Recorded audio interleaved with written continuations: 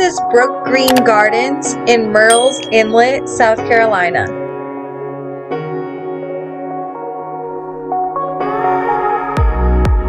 There is so much to see and do at Brookgreen Gardens. Here's a little sneak peek of their website. Tickets are $10 for children, $20 for adults, $18 for seniors, and this gives you admission for 7 consecutive days. The botanical gardens are amazing. The property is over 9,000 acres. There is so many beautiful plants to see. You can read for yourself on the website in a lot more detail with fascinating things like the 250-year-old live oak trees that were planted in the 1700s and other interesting details about the gardens. You can look at the plant collection and find out the different names of all of the different plants that they have on the property. They don't have photos of everything, but they do have a pretty nice index. You can also check to see what's in bloom for each season. They do say that there is something always in bloom year-round, but here you can specifically see what to look for depending on what season it is. The sculptures are very impressive. They have over 2,000 works by 430 artists. Literally everywhere you look, there's a sculpture. There are a couple of different excursions you can do while you are there. We chose the creek excursion, which is a ride on a pontoon boat, and yes, we did see alligators. There is a commentator giving details about the history of the area. There are a couple of other tours that you can learn about on their website as well. They do have a small zoo. I don't like to see animals in captivity, but they say that all of the animals that they have there have either been born there or were rehabilitated and could not otherwise survive in the wild. So now that you have an idea of what this place is all about, I'm going to share all of the footage that we got while we were there. I hope you enjoy the video.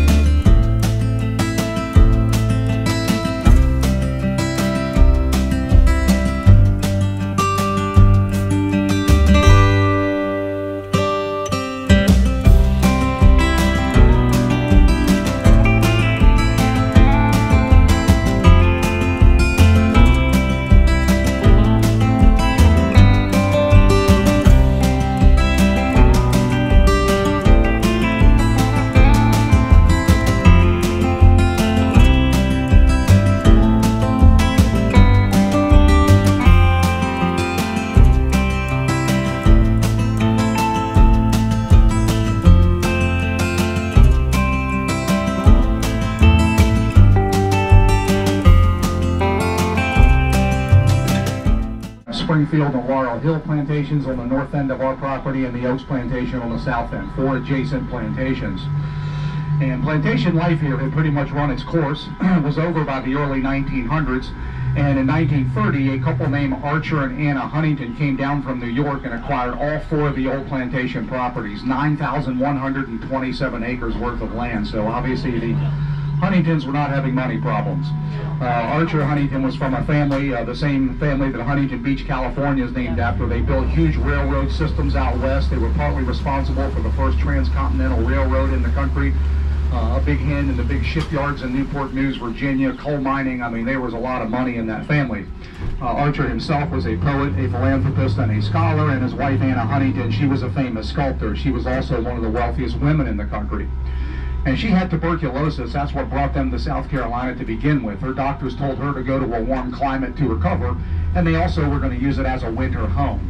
The Huntingtons, though, changed their mind and decided they wanted to share this with everybody, and they turned it into the country's first public sculpture garden, opening in 1931. She, being a sculptor, had always wanted to present sculptures in an outdoor setting, and many of her works were animal sculptures, which she felt would show better in an outdoor environment, and obviously it turned out to be a good choice.